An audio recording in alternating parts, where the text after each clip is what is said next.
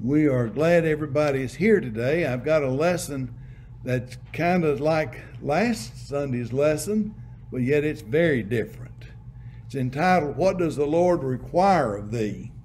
And I'm not sure exactly what's going to come out of this lesson. I'll be honest with you. I'm kind of flying by the seat of my pants here. Would it not be great if God would just tell us, what is it you want? You know, what is it that we do to please you? Just give me a list. Let me check it off. 1, 2, 3. Now, I think sometimes we take faith, repentance, confession, and baptism as a checklist. That's not exactly what that is. He did do that in the Old Testament, kind of. I'm going to give you a couple of passages. We had one last week. We'll look at that one more time. Then I'm adding this one to it. Deuteronomy chapter 10, verse 12. And now, Israel, what does the Lord thy God require of thee? But to fear the Lord thy God, to walk in all his ways, and to love him, and to serve the Lord thy God with all thy heart and with all thy soul. The fear there is respect again.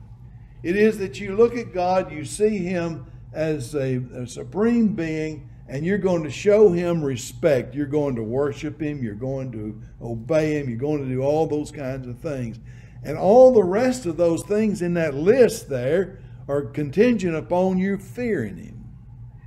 Well, I bring this to you today because I believe that in our lives, the lack of respect for God is why we don't do better.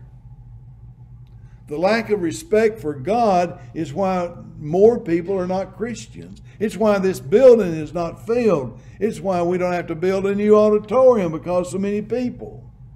Because there's no respect for God in our land. That's kind of like what Micah said. Remember last week? He showed the old man what is good. And what does the Lord require of thee but to do justly and to love mercy and to walk humbly with thy God? Now that's about all we're going to do with these two passages this morning. I'm going to want you to remember, however, the flavor of those passages. What is it God requires of you? Don't try to make a checklist. But the flavor of walking with him, the flavor of justice and mercy, the flavor of obeying him. You kind of get that in you, wrap your mind around it. Because that's where I want you to go this morning. We're going to look at 2 Corinthians chapter 6 first. In verse 1, he says, I beg you, don't receive the grace of God in vain. Now, I want you to know something. This is not verbatim quotes, okay? This is Charlie, all right? I've taken it, I've condensed it, I've put it in my words, trying to get what the Bible is saying here. And what that tells me is you can receive grace, and you can receive grace in vain. And we want to find the difference in those two things so that we can get something that's practical to us. So he says, now is the time of salvation. One of my commentaries said that verse in verse 2 should be attached to the last chapter, or at least if it's in this position, it ought to be in parenthetical phrase because it just doesn't fit. I think it fits. Don't receive the grace of God in vain. Chapter 5 has said he's given you grace of God. Don't receive it in vain because now is a time for you to seize the moment. That's what that means. Now is a time for you to take advantage of what God has done for you, given for you, and promised to you. Let's see, Lord.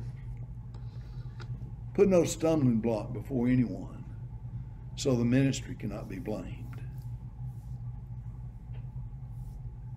I can't tell you how many times I've talked to people Why don't you become a Christian? Well, because so-and-so down there claims to be a Christian, and I don't want to be like him. That's actually happened. I don't want to be like them. Because you see, they go to church on Sunday, but on Saturday, they do this. It's not nice. They gossip, they steal, they do all kinds of things that are ungodly. So he says, don't you live a life that puts a stumbling block before somebody else to keep them away from the Lord. Okay. Does the Lord require that of me? That's why I'm presenting it to you.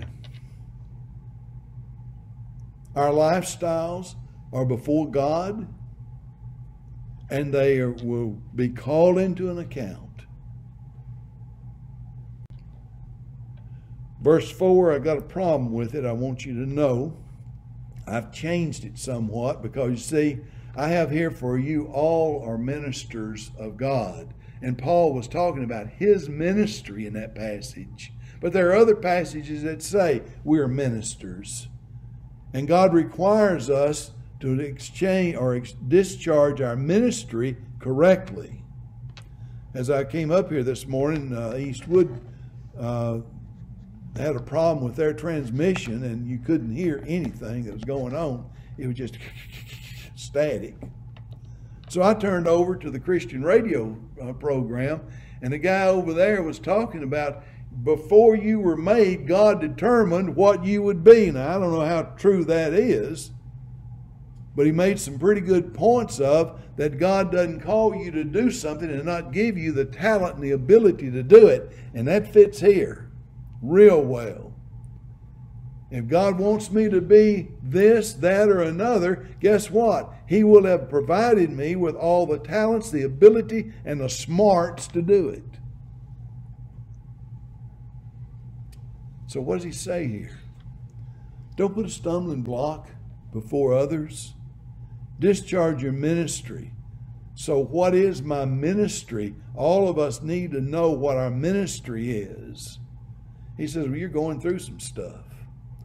And the people in Middle Tennessee this morning, they're going through some stuff. Some pitiful stuff.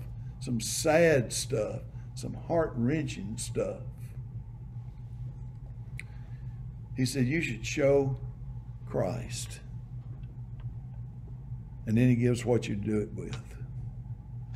On your outline, by the Holy Ghost. Be pure, show the wisdom of knowledge, and be in control, show kindness through love. Again, those are my words. But they're there. You live with the Spirit in you, so by the Holy Ghost. He says, be pure. Because you have the Holy Spirit in you, it should cause you to change your lifestyle. In other words, there's some things I would really like to do. That's the flesh. But because I am a Christian, a child of God, I'm going to refrain from that. Now, I wish I could say I was 100% totally accurate in that. No, I'm not. Lord, forgive me when I fail. Be pure.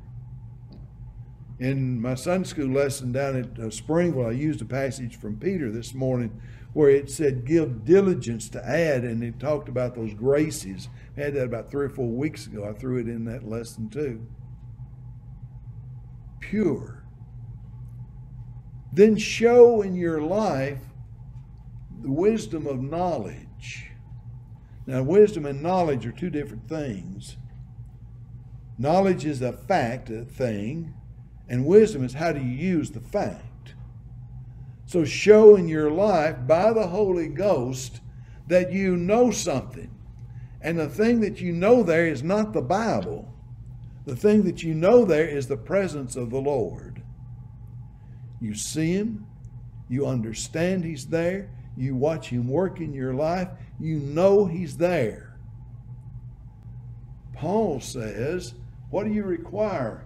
I require all my ministers to set a proper example by the Holy Ghost of purity and the wisdom of knowledge of Jesus in you. Then it says, be in control. And that means to have restraints. The King James there probably uses something like meekness. I've forgotten what word it uses there. But be in control. Show kindness toward one another because of love. God requires that kind of lifestyle. Not a checklist, but this is a holy, loving, giving, concerning lifestyle. And God requires it. Wow. Let's move to verse 7 there. He says for us to use the word of truth with the power of God dressed in the armor of righteousness in every way. The word of truth. The gospel, yeah. More appropriately, it is the gift of Jesus. You have been gifted. You have been blessed through him. And because of that should change things. We should acknowledge it as truth, not in just word, but also by the way in which we live. For instance, right now, are you scared of this disease?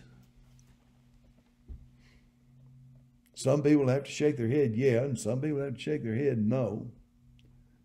Those who shake their head, no, probably are in ignorance. Those who shake their head, yes, probably are scared to death. And God doesn't want us to be either way.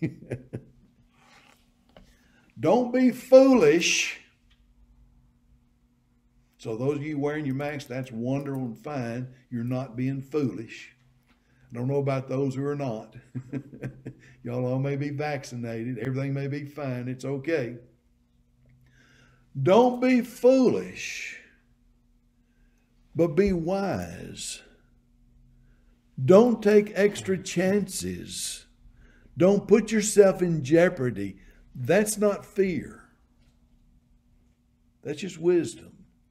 And there is a very big difference. And the reason why you do that is because you are dressed with God's power. You have the gospel of Jesus. You have his forgiveness. You have his Holy Spirit within you. You have the power of God resting upon you. So you live as though you're that person, because that's what you are as a Christian. And you're dressed in the armor of righteousness. And Adam Clark says you got to go back to Ephesians 6 right there. Dressed in the armor of God. This is in righteousness, in right doing. That's taking that armor and putting it into activity and making it work for you. God, I've got in my hand your shield. I do. The Word of God. No, that's wrong. My faith is the shield. God, I got in my other hand your sword, which is the Word of God. So I have faith on one hand, I have the sword in the other hand, and that's what's going to protect us. Dressed in his armor in every way. Verse 8, he says, regardless of what you have to go through, be true to God.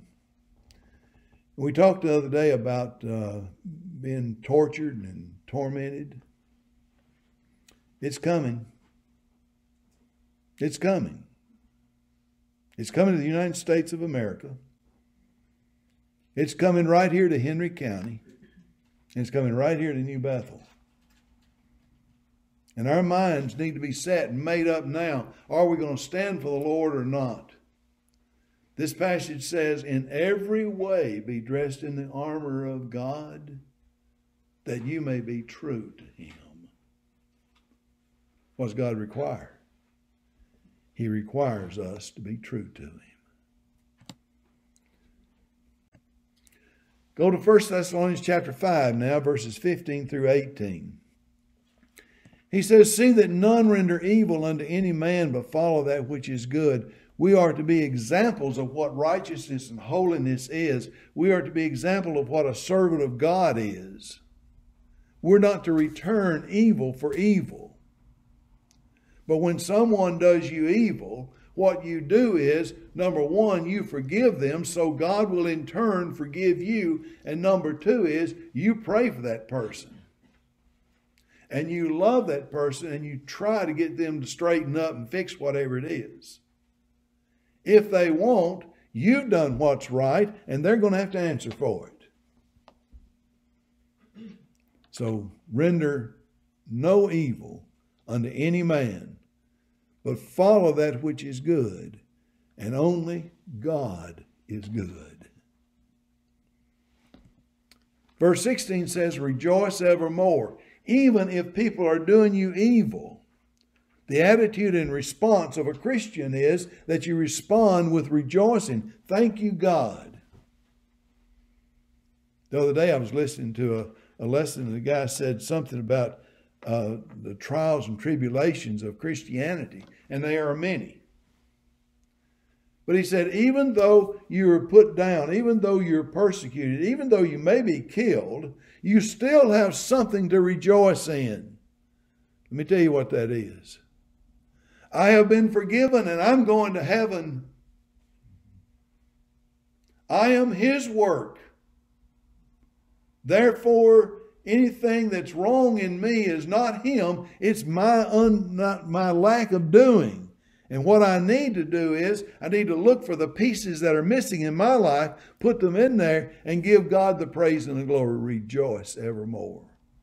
Whether good things happen to you or bad things, rejoice evermore. And then he says, no matter what people are doing to you, pray without ceasing. Have that attitude of prayer. And finally then, give thanks. For this is the will of God in Christ Jesus concerning you. What does God require of you? Do you see it there? Give thanks. For this is the will of God in Christ Jesus concerning you. Wow. We move to 1 Timothy chapter 6, verses 6 through 14. He starts off that passage by saying, godliness with contentment is great gain. And boy, we talk about how we ought to be content. I've learned to be content in all things, all those kinds of scriptures. Well, what he's saying here is, if you are doing what's right, contentment will go along with it, and it will be the best gift you could give yourself. I know a lot of people are not very satisfied with their life. And a lot of people are having problems with all kinds of psychological things. You were talking about one as we were coming in here this morning. And Lord, be with that person and bless that person with peace.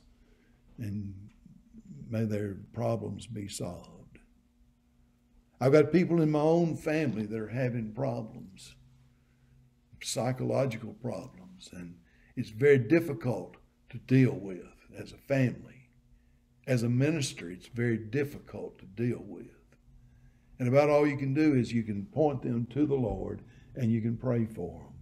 That's really about all you're going to be able to help them with. But Paul tells these people here that in your Christian life, you be content. If we have food and clothing, be content. I don't know if any of us in here have missed very many meals. I mean, I can look at us and maybe Scott there looks pretty skinny, but and maybe Teresa back there and Cindy. But other than that, we're pretty healthy people. I'm not too concerned about your grocery table, Be content. You're all dressed fine. Be content. We have a roof over our heads. Be content. It is a blessing from God, but sometimes my want-tos get outside my contentment. and there I have to bring it back. What is God telling me here? What does He require of me? He requires of me to be content. He says, as a child of God, flee worldly lust. That's what happens when you're not content. You get caught up in the worldly lust. An example was Saul, old King Saul in the Old Testament. God chose him, handpicked him to make him the king of Israel. He was the first king of Israel. Man, he's got it all going. And then some women said, hey, look at David. Saul's killed his thousands. David's killed his 10,000s. Look at David. And so Saul takes his eyes off of God, the master, and he puts it on David. And when you take your eyes off of God and put it on things of the world, your life goes crazy. And God stripped Saul of his kingdom. Flee worldly lust, Paul tells us, because our minds are not supposed to be set upon this earth anyway. We are just pilgrims passing through it. Our minds are to be set upon our God in heaven and being with Him. He says, and when you get your mind off of that, you chase after, you go after righteousness, godliness, faith, love, endurance, and gentleness. Get off of, be content first. Be content. Get away from the lust of the world and go after these things, these positive, good things. In other words, personal self-improvement based upon the Word of God.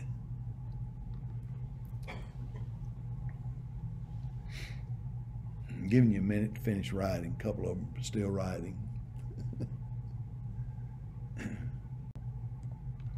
Verse 12, he says, fight the good fight of faith. Now, I know a lot of people who don't think that we're in a fight. You know, we're not, Christians are not supposed to fight, right? Turn the other cheek, walk away, that kind of thing. Well, that's true in relationships. That's not true in the fight of faith. Because you see, our fight is not with the world. It's not with people. It's against principalities and powers in heavenly places. It's about the spiritual world. And then, Satan is after you to get you and going to try to destroy you. And you've got to fight. You've got to fight the temptations of the world that he will put before you. You've got to fight your own lust. It is a battle. And that's why the armor of God is given in Ephesians 6. Because we are in a battle. So you be sure to fight. Don't go before the battle and let the battle take you. You fight it because you are guaranteed to win if you will try. And he says, take hold of eternal life. I guess one of my biggest peeves is a Christian who says, I hope I'm good enough to go to heaven. Or another Christian says, I just want to be a doorkeeper. Just barely get in there. Well, I'm going to tell you, you don't want to go, period, if that's your case. God has not promised you to be a doorkeeper. He has promised you in 2 Peter chapter 1 for you to be abundantly ushered into the kingdom of God, the eternal kingdom of God. Not just by the skin of your teeth, and not barely, but abundantly. And you know what word Peter uses there? Shall. Shall is a legal term. And it means there is no option. This is the way it's going to be. All you got to do is to walk with the Lord, and that's what you get. You fight the good fight of faith, and you take hold of the eternal life that He has promised you, given to you by the blood of Jesus. Now watch this. For this is what God has called you. What's He called me to? He's called me to fight. Sometimes it's with myself. All the time it's with Satan. But he's called me to fight. What's he called me to? He's called me to take a hold of the gift that he's offering. He's handing it out here. Take a hold of it. Don't let it go. And he says, and I command you to keep this command until Jesus comes. What does the Lord require of you? Here it is. Flee lust, take hold of eternal life, and fight forevermore. So let's bring it together now. I think these things have embodied the idea of those Old Testament passages I gave you. What does the Lord require of you, Israel? To love mercy, to do justly, and to walk humbly with thy God. What does he require of you? It's exactly the same thing as Micah and Deuteronomy put forth. To do justly, to love mercy, and to walk humbly with thy God, to fear the Lord, and to walk in his ways, to love him and to serve him. I don't think there's any doubt about it. We still need to be in that mode. But it's not a checklist. It's a living list. And this life will be led in spiritual growth. Peter talks in both 1 Peter and 2 Peter about our growing spiritually. We will know that the Lord is in our life if we do, and we will meet him, and he'll say, come on in. So let me quote Jesus here as we close this out. I must be about my Father's business. He asked his mother, don't you know I must be about my Father's business? He was 12 years old. He had already learned that principle. At 12 years old, I've got to obey God. What does he require? In the Old Testament, those two passages, and this conglomeration, he requires a life of growth, of spirit-filled, of following him, and of being submissive unto him. He did then, he still does now. What does the Lord require of you?